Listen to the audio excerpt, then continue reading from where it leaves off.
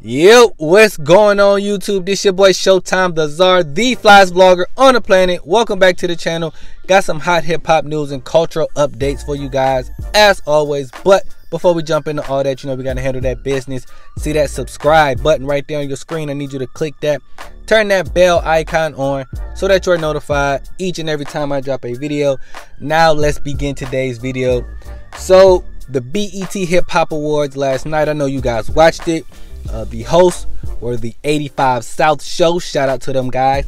They did a phenomenal job of hosting. Now, some of my favorite moments from last night were Lil Baby and 42 Dugg's performance. I thought that was dope. The City Girls performed. That was fire.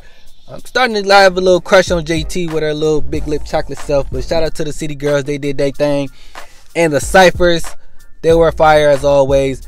Now, two of the ciphers that really stood out to me was the cipher that included Rhapsody, Chica, Polo G, and Jack Harlow. It was like the first one, and it was like very political, so that was dope to me. And then they were actually spitting, and it was a lot of the ciphers throughout the night had political aspects throughout them, telling people to go vote, just pointing out some key points about just what's been going on the last few months as far as the election. As you know, the election, the last day to vote, I will say, is next week, November 3rd. So make sure you get out and vote. And the other cipher that I thought was fire was the R&B cipher that featured Teyana Taylor, Brandy, Her, and Erykah Badu. Thought that was dope. I actually thought Brandy was gonna kind of mess it up, not because I think Brandy's trash, but I just didn't expect Brandy to be able to rap the way she did. So shout out to all them ladies for that. Her's verse was actually fire. She did an amazing job, so shout out to her as well. All the ladies in that cipher did well though. Erykah Badu did her thing, and so did Teyana Taylor. So shout out to all of them. Now, something else I thought was dope was the performance from Big Sean, Jhené Aiko, and Ty Dolla $ign. They had a very seductive performance, very mood-like performance.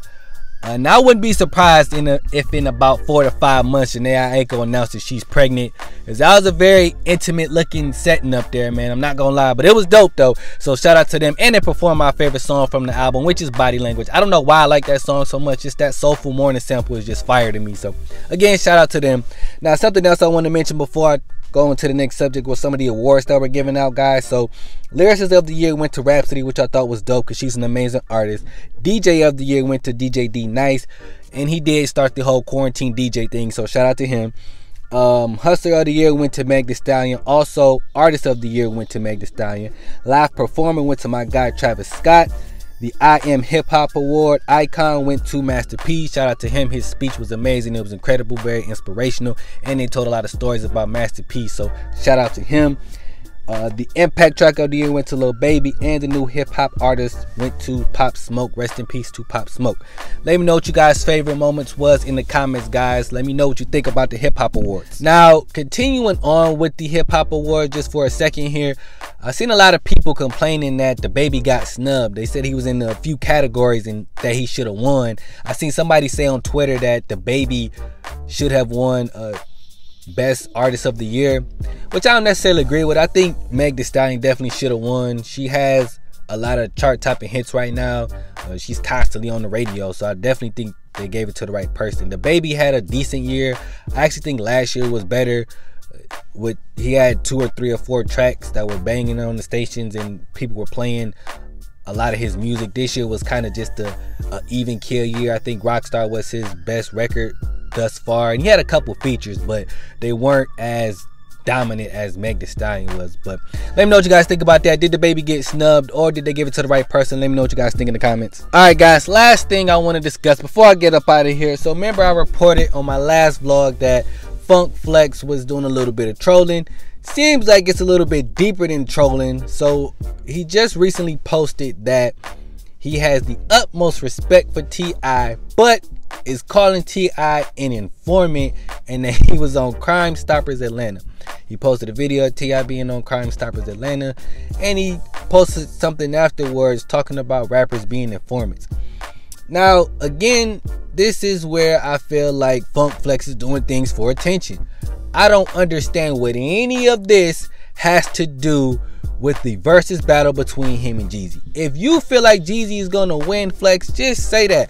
All this other stuff about him being an informant and all, like, bro, nobody cares about that. First off, second of all, where did that come from? When you're a DJ, how of a sudden are you involved in the street life? So now you concerned about people snitching and all that. Like, get out of here, bro. You just doing stuff for attention. This is corny in my opinion. Knock it off, bro. This has nothing to do with the versus battle. If you are a fan of Jeezy, just say that and move on to the next thing. Now, I'm assuming that T.I. must have responded to him for him to put this information out here because he turned off the comments. So if you turn off the comments, then I'm assuming that you don't want people attacking you. But let me know what you guys think. Is Funk Flex doing things for attention, or is he just simply stating his opinion about T.I.? Let me know what you guys think in the comments. But that's all I got for you guys today. If you like this video, leave a like, leave a comment, share, subscribe. And until next time, I'm out of here, y'all. Peace.